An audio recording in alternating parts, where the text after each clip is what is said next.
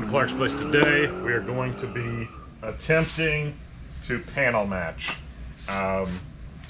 If you're just watching this video, I did a whole other video on why and what and how to hang all the pieces together and get them to flow right, get them as close as you can. But then, like the Geek and Son guys I mentioned in the last video, they panel match theirs, and I didn't do that to this car, and it takes a long time and some finesse and some working and some dust and dirt and all of the things that go into it. It's just a long process. So if you want to, there's a link to the other video up in the right corner explaining everything. But today is all about getting some product on there, getting it spread out far enough, and hopefully making this look like it was all one from the factory. So we'll see how detailed it ends up.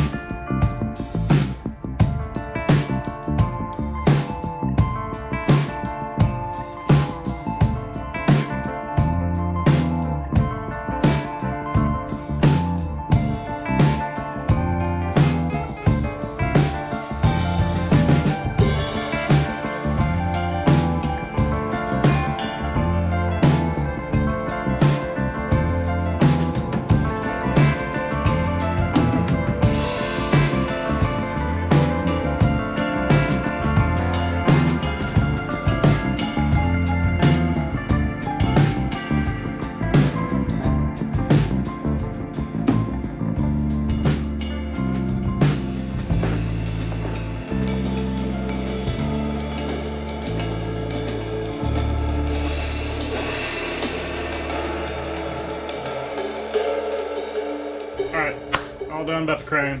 I may end up having to go back farther into the quarter. I'm not sure, but this is a good first start considering this right here was the low section. All that looks like it flows like perfect now. Well, let's not say perfect. Not a whole lot of stuff we do here at Clark's place is perfect, but take a look at this guy too. You may have seen in the time lapse, I took a second to readjust the door. It looked like from this point here was even, but all the rest was kind of kicked out. So I just took, there's a bolt in the center right there, and then there's two other bolts that when you open the door you can get to them. I just loosened those and just kicked the entire door in just a smidge, and it made all of this line up a little better. And then I took a razor blade, you can see it is cut now, so that way it doesn't, I don't do the Bo and Luke Duke and weld my doors shut with Bondo. And by Bondo I mean U-pole. But didn't use the glazing just because I figured I had a lot of stuff to do here, a big area, so I used the U-pole gallon lightweight filler stuff here.